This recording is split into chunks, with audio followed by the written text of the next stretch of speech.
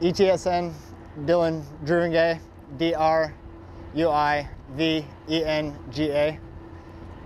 The role the USS Minnesota had during the Civil War was to be part of the blockade forces protecting the harbors and the channels in the Hampton Roads area. The USS Monitor protected the sailors from the USS Minnesota, and with us being the part of the crew of the new Minnesota, it's showing respect. I feel honored to be part of the internment of the two sailors from the USS Monitor.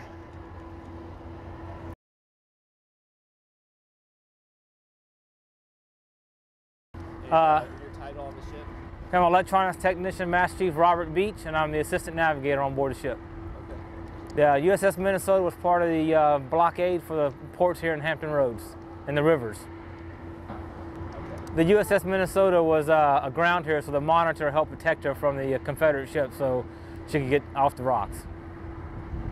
The USS Monitor, for that battle there, really started the Battle of Hampton Roads in, because she was helping protect the Minnesota, so that with the other Confederate ship, I think it was the CSS Merrimack, they started the Battle of Hampton Roads. The USS Monitor was, like I said, helped protect the first USS Minnesota, so the connection there is that was the first ship, we were the third ship, the only Minnesota still left around, so that's the connection that we had with the Monitor. Oh, it's a great honor. It always is. Anytime we are able to go and honor fallen sailors, and especially when these two sailors here helped protect the USS Minnesota, the first one, and now we're part of the third one. So being part of the crew of the Minnesota, it's a great honor to go up there and be part of it.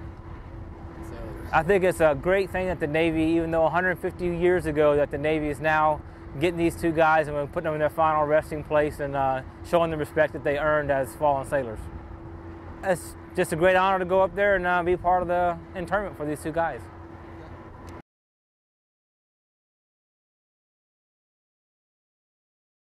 My name is Michael Grilly. I'm a navigation ET on the USS Minnesota, and it's M-I-C-H-A-E-L-G-R-I-L-L-I.